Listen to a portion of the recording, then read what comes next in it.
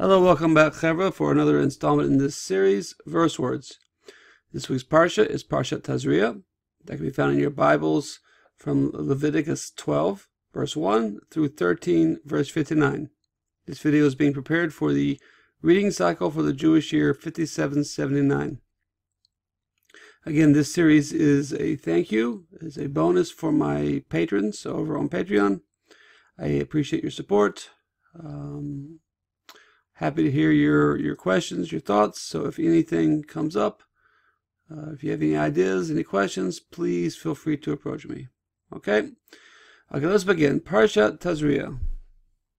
So this week's Parsha is a little difficult Parsha to discuss. It deals primarily with with issues dealing with Tuma and Tahara, with purity and with impurity and purity. Primarily dealing with the Tzurat, the so-called leprosy, various afflictions that would render an individual impure, dealing with certain skin conditions and whatnot. Of course, the rabbis say that even though these have physical manifestations, that these were really spiritual conditions. Okay, I guess you could look into that. It's a pretty deep topic. So anyway, let's go. Leviticus, the first chapter, Aliyah, the first verse I've chosen is Leviticus 12:3. Okay, Uvayom Hashmini Yemol Basar Orlato. Uvayom Hashmini Yemol Basar Orlato. Okay, Uvayom Hashmini, and on the 8th day, Yemol, he shall circumcise Basar, the flesh, Orlato, of his Orla. His Orla is his foreskin.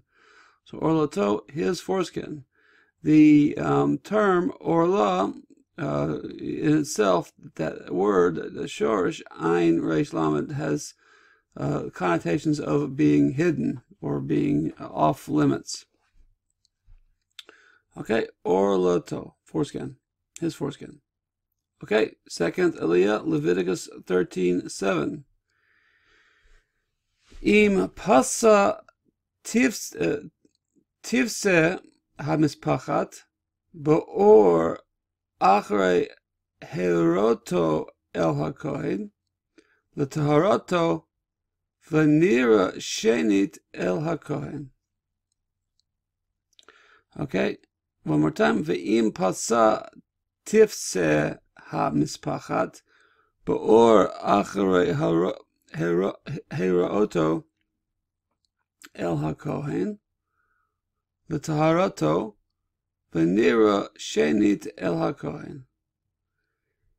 Okay, we're dealing with an affliction, a mispachat, a certain kind of nega, a certain kind of affliction. It says, im pasa tifse hamispachat, if certainly the mispachat had spread, bo'or, on the skin, achrei heroto el hakohen, after it was shown to the kohen, the taharato, in order for it to be pronounced pure, v'nira shenit el hakohen, then the kohen, it should be shown a second time to the kohen, to the priest. Or means skin or hide. So, or meaning would be the same thing for your skin. It also would mean leather, for like a vessel of leather, a kli or beged, or a garment of leather. Okay, or skin or leather, skin or hide. Okay, the third Aliyah, the third verse, Leviticus 13:19. V'haya b'mchom hashchen se'et levana o baheret levana adam damet v'nira el hakohen. Okay, this is a bit of a mouthful, a little obscure. V'haya b'mchom hashchen, if there was a place in the place of the shchen, a certain type of affliction, something like a boil, Se'et lavona, some sort of raised place. Lavona, that was white. Se'et lavona, that was whitish. O, or beheret lavona adam damet, or a beheret, another sort of raised affliction, that was lavona adam damet, that was whitish red, so it was pink, essentially. Or it could be, as some commentaries say, that it was white with red streaking. In either case, Venira el HaKohen, and it shall be showed to the Kohen. So Lavan means white, and Adam means red. So Lavana Adam Damet means whitish red, or reddish white. Okay, my inclination is to call it pink, but again, there are those commentators that would say this is it is more or less white with red streaking. Okay, Lavan, white. Okay, the fourth aliyah, Leviticus 13:25. V'ra'a ota hakohen, v'hine nehepach se'ar lavan b'beheret, u'mareha amok min ha'or, tzarat hi, b'mikvah, parcha, v'time oto hakohen, nega tzarat hi. One more time. V'ra ota hakohen, v'hine nehepach se'ar lavan b'beheret, u'mareha amok min ha'or, tzarati b'mikvah, parcha, v'time oto hakohen, nega tzarat hi. Okay. V'ra ota hakohen, it should be shown to the Kohen, or Kohen could see it. V'hine, and behold, nehepach se'er lavan, if the hair in it, the hair of this affliction has turned white, b'beheret, in the beheret, umara amok min ha'or, and or its appearance, its mareha, its appearance, it's amok min ha'or, it's deeper than the skin. It has some sort of, it seems to go deep beneath the skin. Tzarat hi, it is tzarat. It is this affliction of tzarat, this leprosy. B'mikvah paracha, in a burn, it has bloomed up, and it is a tzarat that is bloomed in a burn. So mikvah is a burn, and parach is the verb to mean to bloom, like flowers. So this is a not so pleasant sort of bloom. This is a blooming of some sort of affliction. That is tzarat. Okay, v'tima oto kohen. So the kohen should pronounce him tameh. Should pronounce him impure. Why? Nega tzarati, because it's a affliction of tzarat, of this leprosy, again, the spiritual leprosy. Se'ar means hair. Se'ar means hair. Okay, fifth pasuk, fifth verse, Leviticus 13:29. Ve'ish o isha ki yeh bo naga berosh o bazachan. One more time. Ve'ish o isha ki yeh vo naga berosh o bazachan. Okay, and a man or a woman, ki, when yeh, there shall be, vo, on it, naga, a affliction, berosh, on the head, o vazachan, or on the beard. So let's hope that the beard does not belong to an isha, to a woman.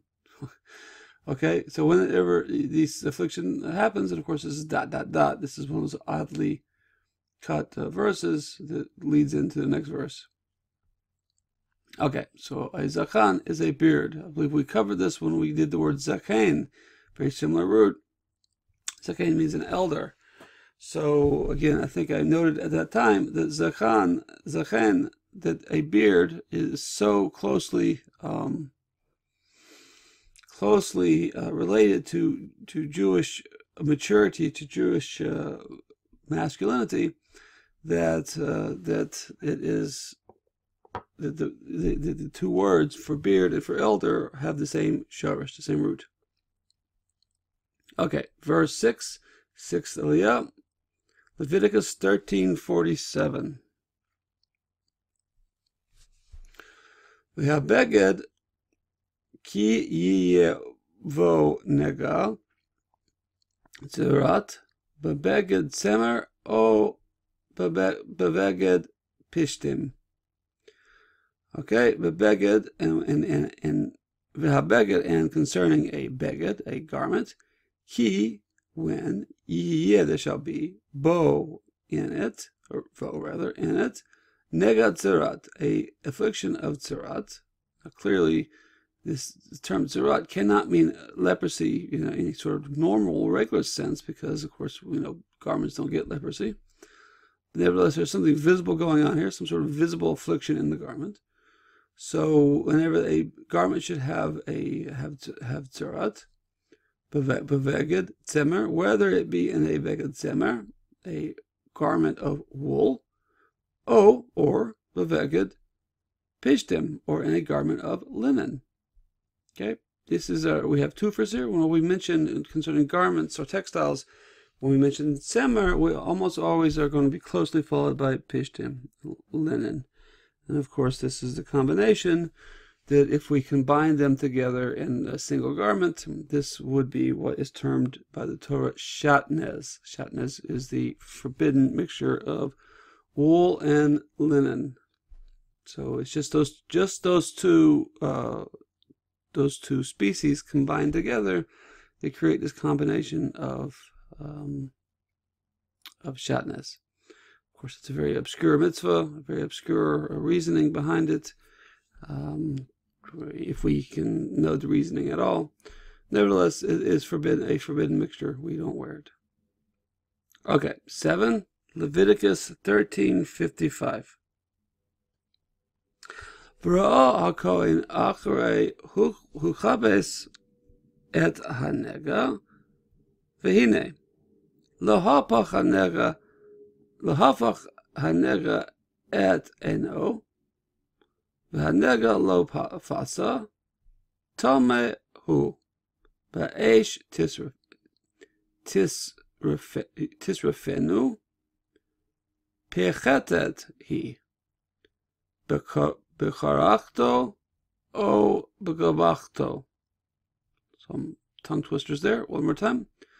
V'ra'ah hakohen acharei huchabes et hanega, v'hine lo hafach hanega et eno, v'hanega lo fasa, tame hu, ba'esh tisrafenu, pechetet hi, becharachto o v'gabachto. Okay, so Ra'ah HaKohen, Kohen will see, V'achri hilchbas es hanega, after the nega has been bathed, been washed, after the affliction has been washed, V'hine, and behold, lo hafach hanega es eno, the nega, the affliction, has not turned et eno, its appearance. V'hanega lo fasa, and the affliction has not spread. Nevertheless, tamehu, it is tame, it is impure. Be'esh tisrafenu, and with fire, in fire you should burn it. Pechetet he, it is a piercing affliction. It pierces the entirety of the item. Pechetet he. Bicharachto o gavachto. This is a mysterious phrase. Whether it, so the different interpretations, whether it be on the inside or the outside of the garment is one interpretation. Another interpretation is whether it be with a new garment or whether it be with an old garment, or actually the other way around, with an old garment, with a new garment. There is a verse that uses the same phrase concerning baldness, just a few verses prior, right? And of course, the term kerach means to be bald. So this is also used over there. So the connection between here with a garment and then over there with the baldness is obscure. So this is some sort of idiom that is obscure to us today. Okay, so different commentators do different things with this. Okay, so anyway, but the word here is eno. Eno comes from the term ein or ein, which means I. Eno means its eye, so, or its appearance. Its appearance. You don't have to use context to know what's being talked about. We know the garment doesn't have an eye, so it would tell me its appearance, the wound's appearance. Okay, that was 7 verses, 7 words, maybe a couple bonus words thrown in. I hope you join me next week. Kol Tuv, V'Sachar Rabba. Keep learning.